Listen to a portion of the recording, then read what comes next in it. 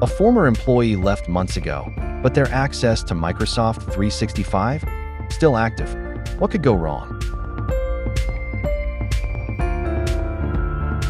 Imagine Sarah, a former project manager, who left your company last quarter.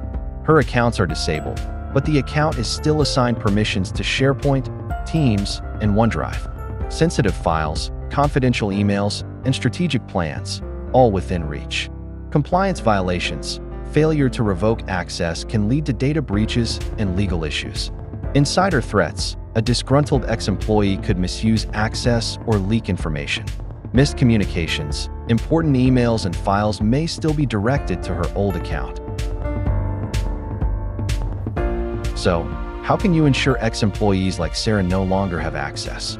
Let's find out in part 2.